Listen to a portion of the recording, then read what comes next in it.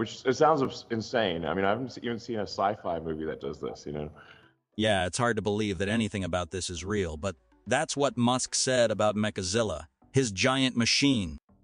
There it is, tall, majestic, and from the pages of a science fiction novel. Despite having been ridiculed since the very beginning of the idea, Musk and his team are now proving step by step how shallow the previous judgments were. SpaceX Mechazilla is now more mind-blowing than you think. Discuss everything about this in today's episode of Techmap. But before we begin, our team extends a warm welcome. Don't forget to subscribe to the channel and enable notifications to stay up to date with the latest news from SpaceX and the world of space. With that in mind, let's jump straight into today's episode. Elon Musk just shared exciting updates about the future of interplanetary travel on Thursday at the International Astronautical Congress in Azerbaijan. Besides Starship, the catching tower is proudly mentioned by Musk. We have a giant custom-designed tower with massive mechanical arms that will literally try to catch the booster and catch the ship. This tower involves a daring technique to capture the nearly 30-foot diameter, 9-meter, super-heavy booster using dual robotic arms on the Starship launch tower. As the booster descends back to its launch pad, the arms will close around the rocket to capture it in mid-air, then lower it back to the ground. The Starship vehicle itself, part upper stage and part spacecraft, is also designed for catches using the Mechazilla arms. The rocket's architecture is centered on making Starship rapidly reusable, with an operations mode more like airplanes than traditional rockets. Starship will return to Earth from orbit, requiring advanced heat shield technology and more sophisticated guidance, navigation, and control than a returning booster like the Super Heavy or the first stage of SpaceX's Falcon 9 rocket, which never reaches orbital velocity.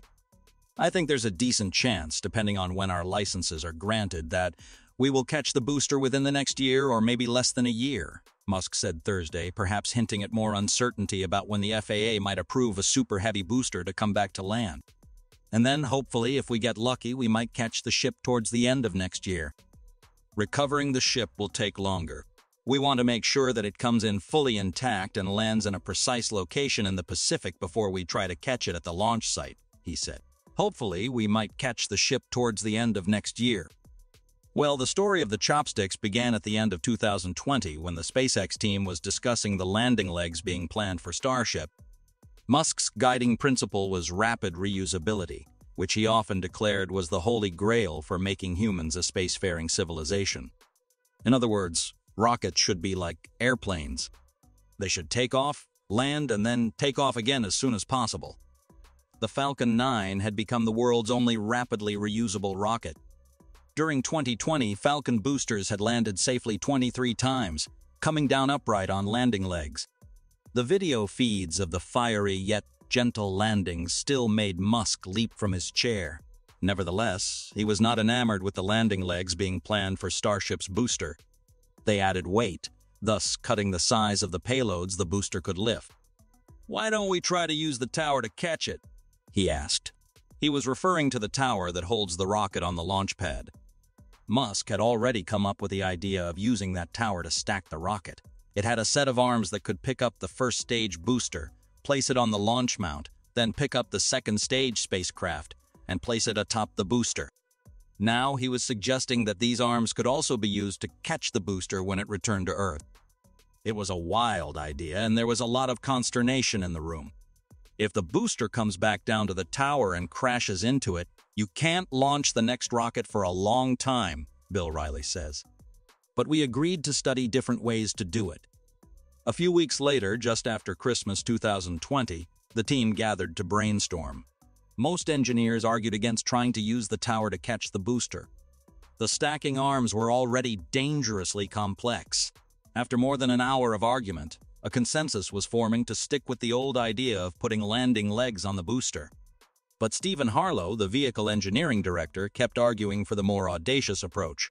"We have this tower, so why not try to use it?"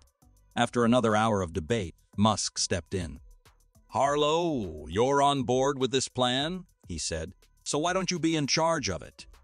As soon as he made the decision, Musk switched into silly humor mode. He began laughing about the scene in The Karate Kid where the karate master, Mr. Miyagi, uses a pair of chopsticks to catch a fly. The tower arms, Musk said, would be called the chopsticks, and he dubbed the whole tower Mechazilla. He celebrated with a tweet, "We're gonna try to catch the booster with the launch tower arm." Although Mechazilla has never caught any of its large flies to date, it has clearly demonstrated its usefulness in disassembling and reassembling the Starship. You know, SpaceX has continuously stacked and destroyed Ship 25 and Booster 9 recently. The whole process only happened in about an hour. It's also impressive just how little uncontrolled movement was visible as Starship hung in the air hundreds of feet above the ground. Virtually no swaying was visible, meaning that the arms were doing their job of stabilizing the massive rockets in a situation where even a gentle breeze could make stacking Starship with a crane far too risky. Of course, it's not over yet. This is how SpaceX's Mechazilla is more mind-blowing than you think. Elon Musk confirmed that, in the future, the process of returning the Super Heavy launch vehicle and the Starship spacecraft to Earth will take place exclusively with the help of Mechazilla. With the Mechazilla launch tower, Musk hopes to reduce the turnaround time to 1 hour so that the Starship can be capable of flying 3 times a day. This was stated by Musk many times. We're aiming for rapid reusability, which is why the booster is going to take off and then fly back to the launch tower and aspirationally land on the arms, which does sound insane. SpaceX has created a launch tower that permits it to stack and manipulate starships and super heavy boosters in far worse conditions than cranes can tolerate and catch both rocket stage out of mid-air. This giant pair of steel arms will enable SpaceX to attempt the next Starship's orbital test flights.